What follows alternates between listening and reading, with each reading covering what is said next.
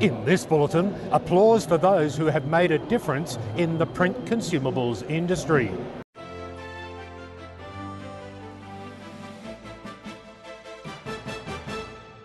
Hello, I'm David Gibbons at Remax World Expo in Zhuhai, China, and here is the news. Organisers are claiming records have been broken again at Remax World Expo for the 9th year in a row, with more exhibitors, more attendees and more international participants. 13 companies and individuals, including OEMs and the aftermarket, were honoured for their contribution to the print consumables industry.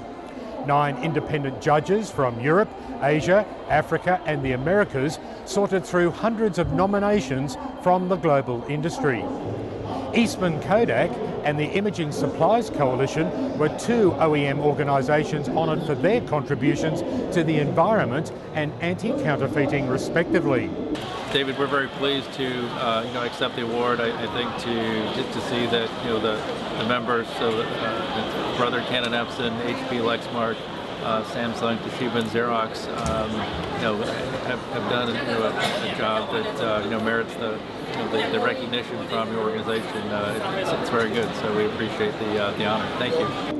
Mario Young and Helen Duan from China and Enrique Stura from Argentina were 3 individuals honoured for their personal contributions in colour remanufacturing, legal defence and industry service, respectively. Companies based in the USA and or Europe, including Static Control, Cartridge World, Green Cartridge, MSC and LMI Solutions, were honoured for their brand, marketing, patent achievement and quality leadership. I also want to accept it on behalf of all of our master franchisors who invest in our Cartridge World network, our 45 corporate staff around the world whose loyalty and passion about the brand is unwavering, and last but not least to our new owners who believe in the Cartridge World franchise network and believe in our vision for our future and potential growth. Thank you very much. And 3 Chinese companies, Sinar, Apex and Print-Rite, were recognised for their technology innovation, business excellence and industry breakthrough. The Print-Rite Innovation Awards honoured individuals for their inventiveness in the print consumables industry.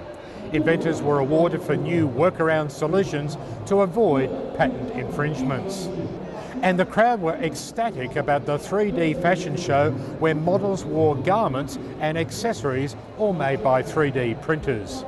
Thanks for watching. See you again tomorrow with more breaking news from day 3 at the world's largest consumables show in Zhuhai, China. I'm David Gibbons.